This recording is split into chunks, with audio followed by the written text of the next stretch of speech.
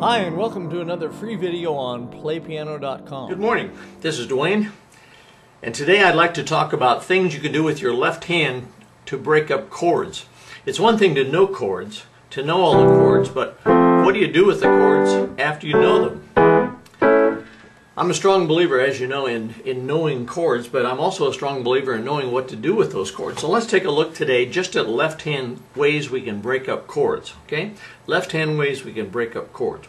Well, first of all, in a song, we could just sustain the chord. That would be the easiest thing.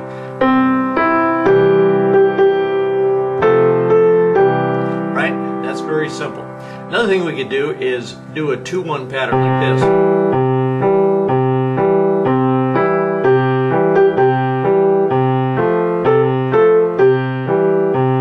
Another thing we could do is use the Alberti bass, which is bottom, top, middle, top of a chord. We're breaking it up that way.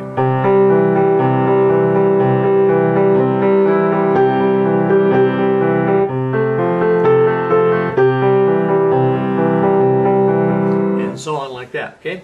Another thing we can do is is what's called a swing bass. A swing bass is named because you swing, your left hand swings down to play a note, a low note like that, and then comes up and plays the chord. So if the chord is C, we would swing down with our little finger and play a low C, probably the second C below, above the bottom of the piano, and then the C chord. Now it could be in any inversion.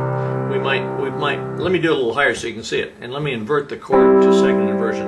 So we can swing back and forth between that low note and that chord. Okay? Now I'm going to play an octave higher just so you can see it, because it's a little bit out of reach when I play that low.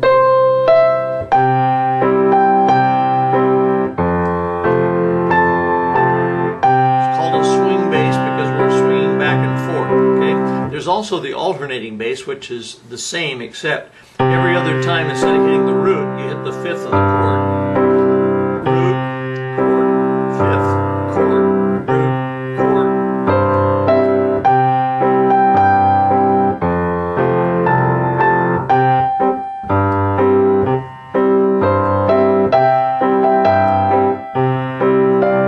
And so on like that. Another thing we could do is break up the chord in arpeggios. In other words, stretch it out like this. And again, I'll do it an octave higher so you can see it, but it's best, the sound is best if you play the second C above, the second C from the bottom of the keyboard. The root, the fifth, and the third. In other words, the same chord, but you stretch it out. Root, fifth, and third. Listen. See, I'm playing root, fifth, third, fifth, and I'm alternating back and forth.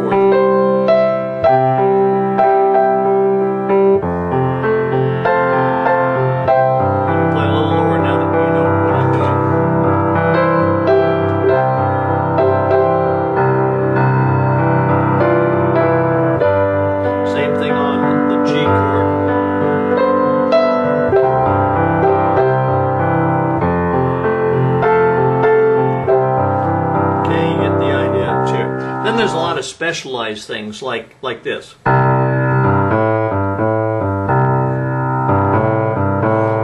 taking the C6 chord and breaking it up by playing the root, the fifth, and the sixth in that pattern. There's also a pattern like this.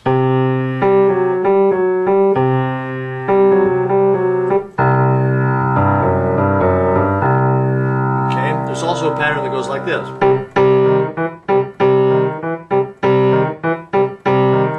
You've heard that kind of thing. What you're doing is just playing the C chord, but you're sliding off the middle note. Notice that I can play it straight. Those are straight eighth notes, and these are syncopated eighth notes. And that's true of all the patterns, basically. And then, of course, there's a boogie pattern like this. What we're doing is we're playing with the C scale, playing C, C, and then the third, fourth, raised, fourth, fifth. In other words, we're walking between the third and the fifth there.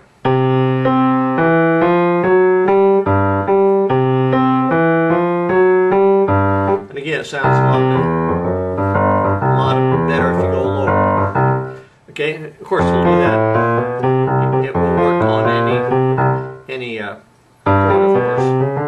That was the F, and this is G, and then back to C.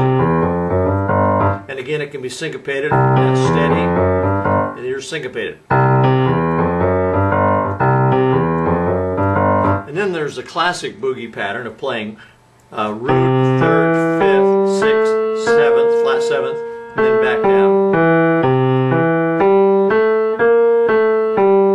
You do it on F, do it on G, and back to C.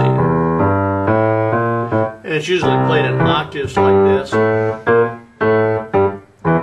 usually an octave lower, and usually broken.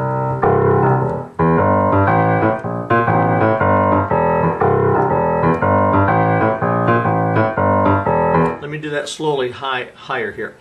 C, C, E, E, G, G, A, B flat, A, G, E, C. Okay, very slowly. Okay, now that I probably just showed you what, a dozen different patterns, different ways to break up one chord basically. Okay, and you can apply that to all the chords, of course. So there's a few ideas about ways to break up chords in the left hand. And tomorrow or very soon we'll show you some ways to break up chords in the right hand. Okay, so it's one thing to know chords, another to know what to do with them. So I hope you take that to heart and develop all those styles and many more, because there's lots more. Okay, thanks for being with me. And be sure, if you haven't signed up for our newsletter, be sure and go down there below the video here, and you'll see our web address, playpiano.com, and sign up for our free newsletter on chords. It's full of lots of great stuff like that. I'd like to tell you about a little book that I wrote a few years back. It's called Piano Chords and Chord Progressions, The Secret Backdoor to Exciting Piano Playing. And it's a terrific resource about chords.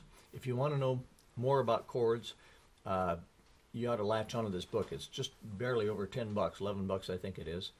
And it covers all the chords and chord progressions that I talk about in my videos. It's just a great, it's not a substitute for videos, of course, but or DVDs, but it's a great summary, and it's so inexpensive that it's well worth your while to get. Here's a table of contents. You can just look down here and see all the things it covers. Starts out with major, minor, diminished, augmented, 6th, 7th, and on to 13th chords and suspensions and alterations, and then gets on to chord progressions and so on. So it's a very thorough book, and it's got a lot of illustrations. I'll just toggle through a little bit, so you can, and there's the back cover. So it's worth your while to get. So hope you take advantage of that. Thank you. Bye-bye for now.